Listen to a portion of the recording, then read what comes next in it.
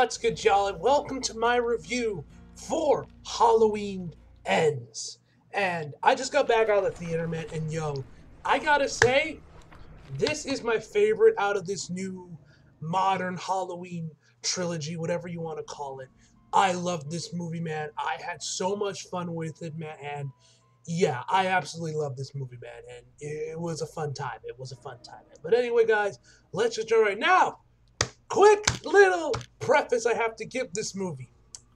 The trailers did not show you the actual plot of the film. Because now, while yes, you do see Laurie and Michael Myers do have their duking, do have their face off. They have their last duel. That's not until the end of the movie. The actual main plot of what the movie actually focuses on was completely cut out of the trailers. So there will be minor spoilers in this video, just talking about the basic plot of the movie and what the majority of the movie is. If you do not want to know what the actual plot of the movie is, you want to go into this movie completely blind, leave the review now and come back when you've actually seen the movie. If you don't mind that, or if you've already seen it, let's continue. I'm not going to get into anything major spoilers, but just some minor stuff about the actual plot of the actual movie.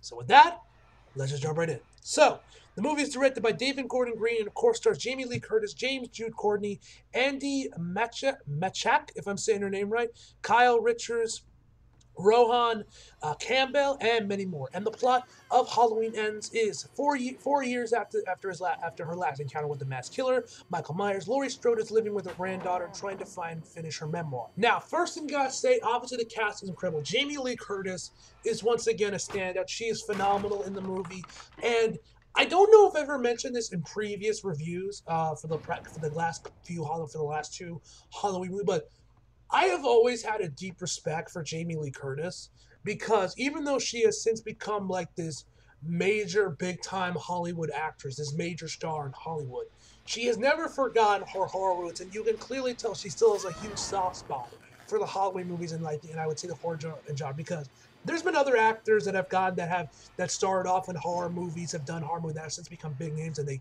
more or less, at least from what I've seen of it, I don't know enough of these actors. I don't pay attention enough to know for sure, but it kind of seems the fact that they just both kind of act like it never happened, like they never were in these horror movies before. But Jamie clearly has never forgotten her horror roots, and clearly has a huge love for the franchise, and always gives 110% to these movies, whether it's the first one, the sequel, H2O, and of course the new ones.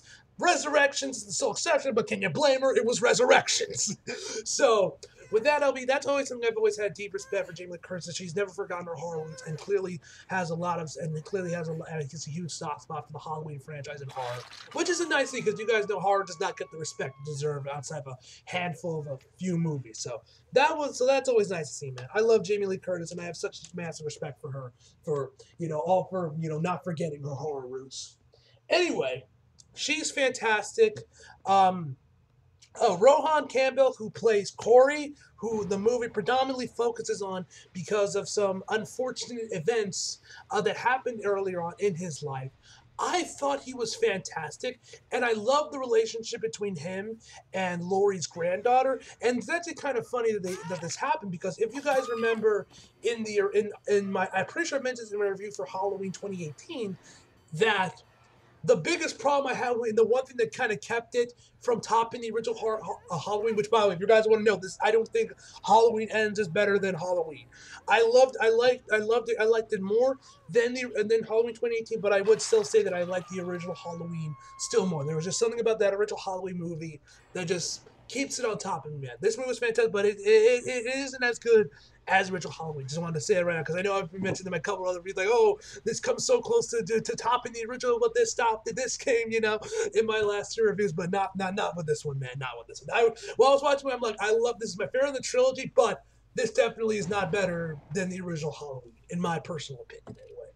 So, anyway, as I was saying, in my review of the 2018 Halloween, my biggest problem was the high school stuff between Laurie's granddaughter and whoever her boyfriend was at the time. And I thought that really hampered the movie and kind of slowed it down, kind of kept it from topping the original, in my opinion.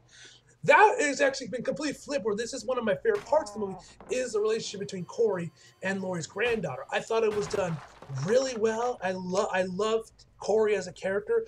I thought he was very sympathetic, and from when we see of his past, man.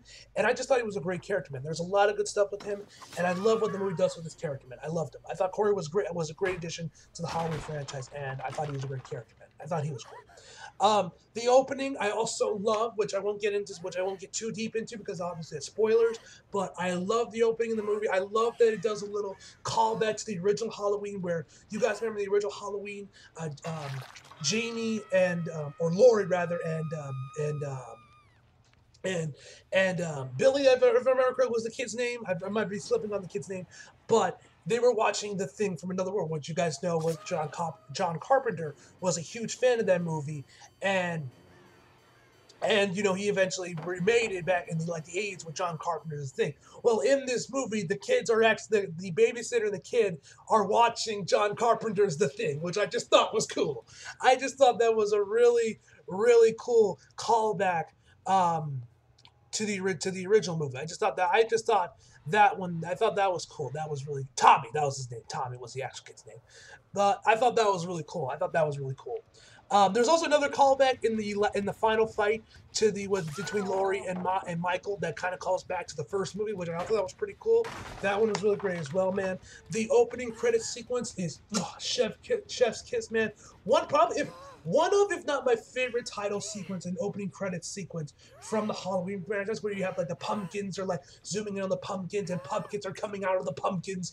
It looks really fucking cool. And John Carpenter's score, oh, fantastic as always, man. Which, by the way, John Carpenter has been making a lot of noise recently that he wants to make a Dead Space movie. Give this man the fucking film rights, EA! What's the holdup? You have one of the greatest horror directors begging you, pleading that he wants to turn your game into a movie. The remake's coming out soon. Come on, bro. Think of the money. Give my man the film rights. Let him do the soundtrack. Leave him the fuck alone. You will have one of the greatest. Not only will you have the best video game movie of all time right in the palm of your hands, you will have one of the best horror movies, sci-fi horror movies in recent memory, coming to you right there, man. Come on.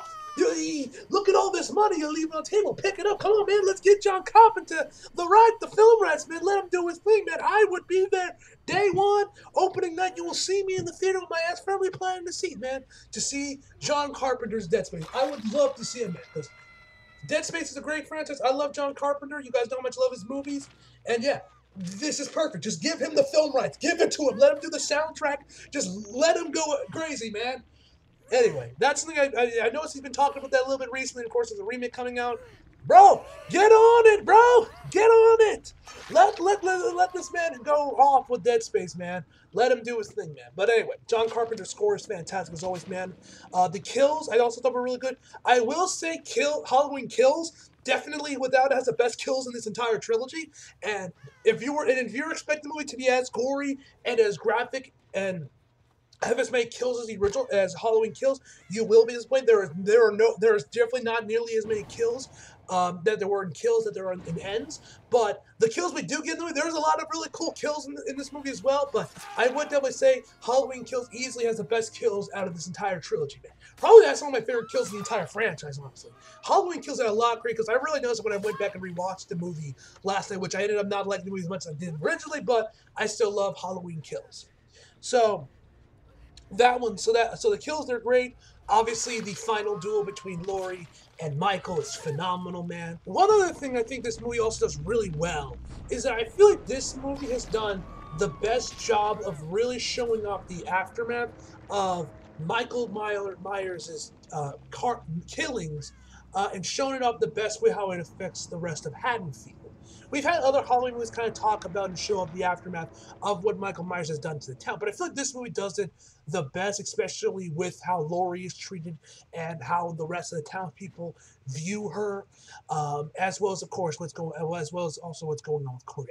For me personally, I just feel like this movie has done the best job of showing off the aftermath of Michael Myers' killings and how it's affected Haddonfield, at least in my personal opinion. Now, in terms of problems I had with the movie is that, first off, this is probably the one that everyone's probably mentioned about. Michael has very little screen time in this movie. Most of the time, he does not have a lot of screen time. Now, granted, when he does come make his presence known, it's badass. He's awesome. I loved it when he finally, we finally get the final duel win. But yeah, most of the time he's not in the movie. He like Laurie was still like thrown to the sidelines of Halloween Kills. Michael is the one that definitely got thrown into the sidelines. I'm pretty sure Michael has even less screen time than even Laurie did in Halloween Kills. It's actually kind of funny how much this new trilogy has mirrored the first three Michael Myers Halloween movies. You had the original Halloween in Halloween 2018, original, new, fresh take on the slasher genre, breath of fresh air, you had all that. The sequel, not as good, and it makes up for its lack of originality and for a story with way gorier kills and Michael having a lot more screen time. Then the third one kind of goes back to basics, and Michael doesn't have nearly as much screen. Now, granted, Halloween 4, Michael had a lot more screen time in that movie than he does in this movie, but y'all get my point. Especially if you've seen the movie, you really know what I mean when I'm comparing this to Halloween 4. So that was something I kind of that was kind of funny that I noticed while I was watching the movie, and while I was making my way back to the dorms. But yeah, man, yeah, that's about all I can really say about this movie without getting into spoilers. There's a lot of great stuff in this movie, man. The kills are fantastic, man. Not as good as Halloween Kills, but there's some really cool creative kills, man. And I just had a blast with this movie, man. And I think if you were someone that was disappointed with Halloween Kills, I think you'll end up really enjoying Halloween Ends and probably have a much better time with it. Now, will you like it more than Halloween 2018? That's up to you. But me personally, I think I did. Now, granted, I haven't watched the original Halloween 2018, since I saw it in the theaters back in 2018, so I don't know if I went back and rewatched it, something that would change. But yeah, man, I fucking love this movie. Also, one thing that was interesting about this movie that I noticed from the marketing that wasn't actually in the movie was, like I already mentioned before, they basically cut out the actual plot of the movie from the actual trailers and basically just only showed you the final duel between Laurie and Michael, is that in the trailers, they go on with Laurie saying that, like, oh, she has to die for Michael to die. She never actually says that in the movie, unless I blinked and missed it. But in fact, that was something she said in Halloween Kills. Now, when I went back and rewatched the movie, I saw it via the extended cut because HBO Max surprisingly still has Halloween Kills on HBO Max with the extended cut. So I watched it because I haven't seen the extended cut. I was like, oh, I'm going to rewatch Halloween Kills before I see Ends. Let me watch the extended cut. And I don't know if that was in the theatrical cut or that was also in the theatrical cut, and they just cut that stuff from Kills and put in the trailer for Ends. That's something I also thought was kind of weird that they put that line there, which she never actually says in the actual movie, unless I blinked and missed it. But yeah, man, interesting marketing that Universal did for this movie. I guess I can kind of see why they did it, man. Might wanted to keep most of the movie an actual secret and just show you the parts that you got, but yeah, man, interesting marketing they did for this movie. But besides that, man, that's all I can really say about it without getting into spoilers. Had a lot of fun with this movie. I love what they did with Corey. I thought he was a great character, man. The final duel between Laurie and Michael is fantastic, man. John Carpenter's score is amazing. The opening is fantastic. The kills are great, man. It's just a damn good time. If you love Halloween, man, I think you guys will end up having a lot of fun with Halloween Ends. So anyway, overall, my final verdict for Halloween Ends is going to be a 10 out of fucking 10, ladies and gentlemen. Anyway, guys, hope you guys enjoyed the video. If you like, if you did, subscribe if you're new. Follow me on Instagram, Twitter, Flickr, links down in the description box below. And as always, come back for more. See you guys next time.